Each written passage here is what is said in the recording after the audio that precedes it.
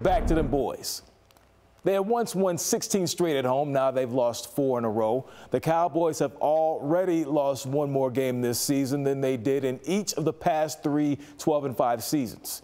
Even though it's a down year for us, we still run the state of Texas, end quote. That's Overshown right there speaking. Now, that's a little bit of an inflated sense of self, but I can't knock a man with that much confidence. Cowboys are 4-2 on Monday Night Football since Dak became the starter, but we know Dak is done for the season.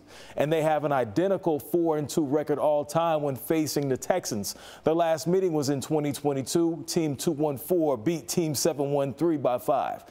Them boys will be in their primary whites as they host their I-45 rivals.